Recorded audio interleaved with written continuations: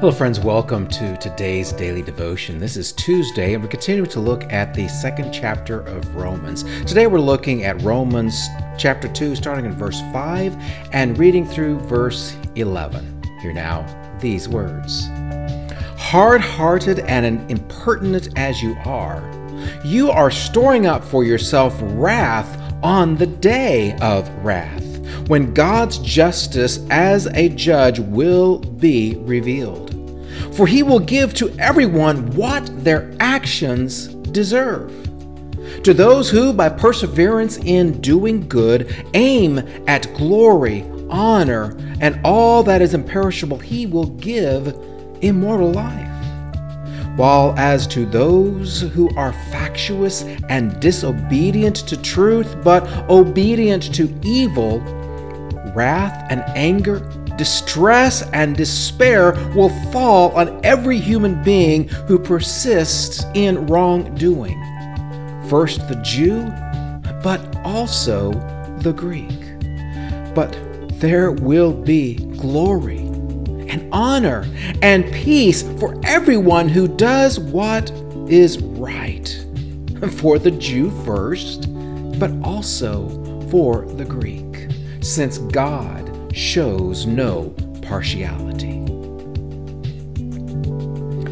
So there are two dynamics at play in this section of the scripture. The first dynamic is a continuation of what Paul started in the first four verses that we talked about yesterday, this idea of judging others only to recognize that we can't do that. We fall under the same judgment. And so here, that is what he's saying, is God is going to give everybody what they deserve.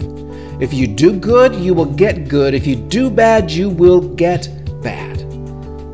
But he also then introduces a second dynamic, and that is the interplay between being a Jewish person or being a Greek person. And that is going to increasingly become important as we move ahead. Before we dive into this Jew and Greek dichotomy and what all that means, let's back up and try to understand what it is that Paul is saying here.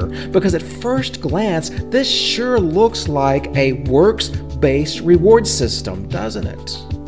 Immortal life comes from being good, having glory and honor in our affectations and our aim, whereas anger and distress and despair will come from our factious and being disobedient to the truth. But we can't stop here. That is too simple of an analysis. Paul is actually setting the stage for something more than just a do good, do bad, get bad accounting. We need, as Paul Harvey used to say, the rest of the story. And in order to get that, we're going to have to continue moving through this chapter and the subsequent chapters one verse at a time. Today I want to leave you with this thought.